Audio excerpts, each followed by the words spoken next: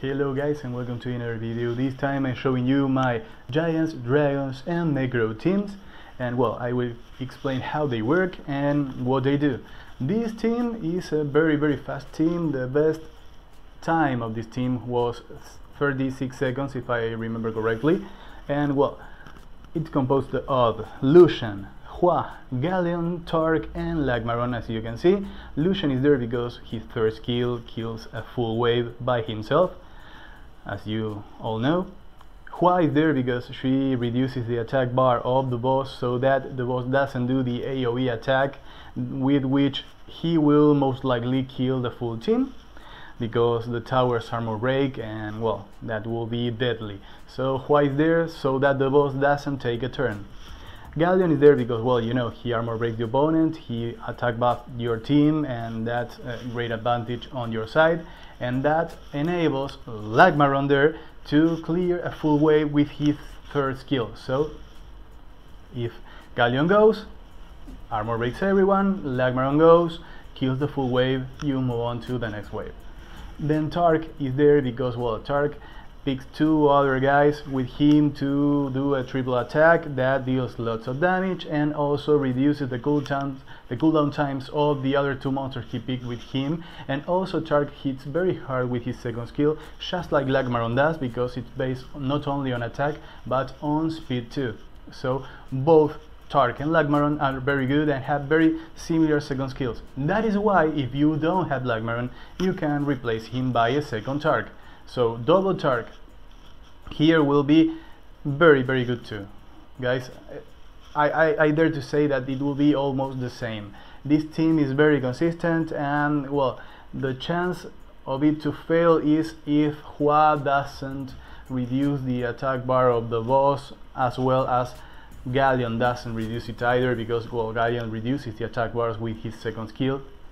So the only way you can lose here is if the boss gets to throw you his AoE attack, and well, nothing you can do there. But I don't remember the last time that happened, so this has been very consistent for me. Guys, sorry for the lag, because I cannot prevent it. I don't know what's going on with my connection, so it's been very laggy. Okay, this is the mini boss, a very difficult mini boss, because, well, it has very high resistance. Now we were able to land the armor break, so it was much faster and easier, but this will not be a very good time, I think. This team averages on about between 55 and 60 seconds. However, the best time was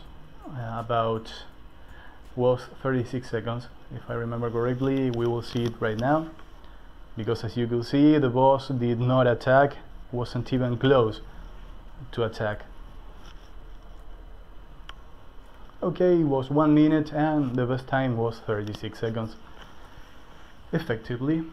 Okay, let's see what we get. We will sell that, and we are moving on to the most interesting team of the bunch, which is my Dragons team. As you can see, it's made of Birdie Hill as a leader, Galleon, Garrow and Double Tark.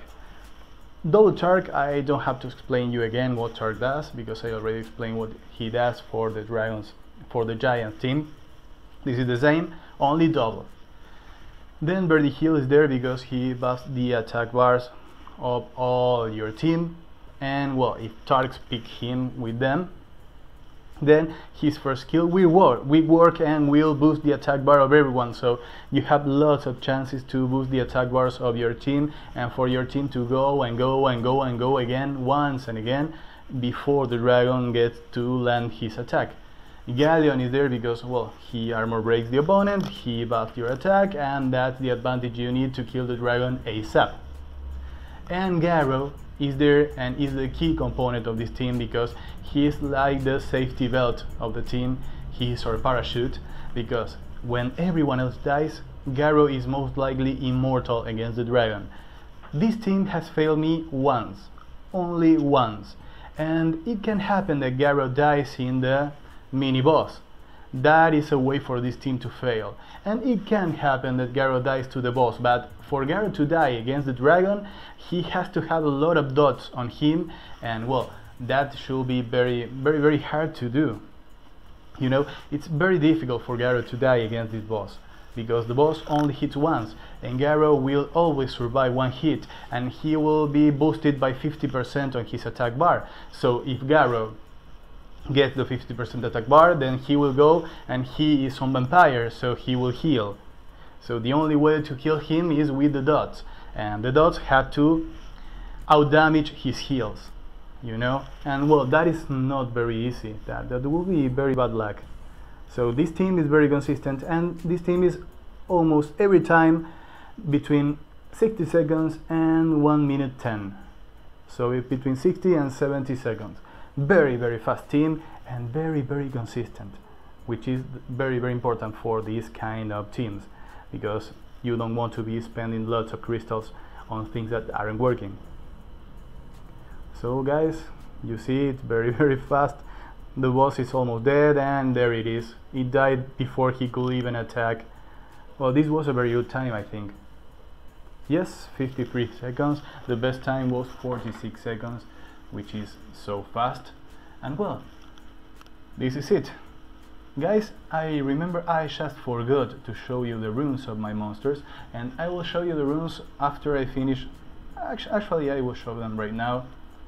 I will show them right now for this particular team. I will refill the energy so it goes to my team. This is Verdi. This is Galleon. Unviolent Will, because well, he's runed for PvP. Garou.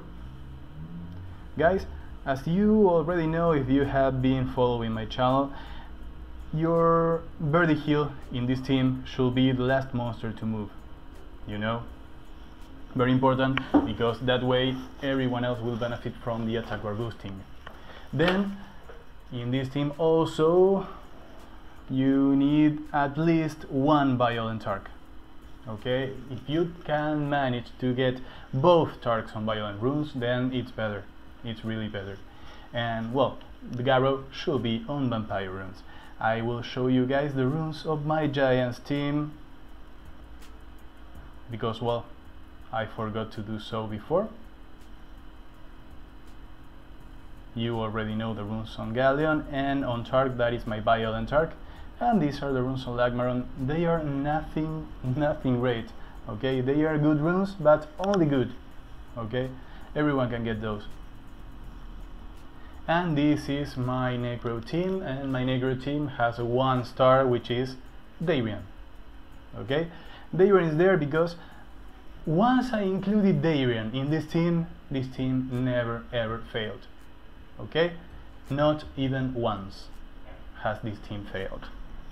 Guys, the times of this team go between about 1 minute 30 seconds to 2 minutes and 10 seconds, depending on the Violent procs and the Revenge procs. Because for Necro, as you may know, you need Violent runes on every monster that you can get. When I don't have Violent runes on my Darian because he is made for R5, and well, he doesn't make such a difference in this team because he doesn't deal lots of damage. However, he has one set of Revenge runes, as you can see there. He proc the Revenge. And well, Leeches. Leeches are the best damage dealer for Necro in my opinion, because they slow the boss, they armor break the boss, they have multi-hits on all of their skills, and Fuko has the shield that prevents him from dying, and Rachel has that passive that makes him receive less critical hits, if I remember correctly. And well, that is it. Okay, those are my dogs barking like hell. And well, Colleen is there because she has multi-hits on both her skills. She buffed the attack bar and she heals. She's a perfect monster for Necro. And well, there is Theomars, which is the leader of this team. And well, he's there because with his leader skill, he makes my team have a full 100% crit rate. And Theomars hits hard, has multi-hit on his second skill, and he's very hard with his first skill. So well, That's it. And Darian, as I told you, is there because with his damage reduction he prevents the damage from the stages, the first 4 stages where the monsters reflect your own damage, so your damage dealers will deal damage to themselves, and Darian mitigates that damage as well as mitigate the damage from the boss. And he also armor breaks and attack breaks. As you go see, this was an average time 1 minute 52 seconds, best time was 1 minute and 14 seconds. Well guys, I will show you the runes on these monsters. This is my Theomars, Violent Will. If you want him for PvE, then do it Violent Revenge.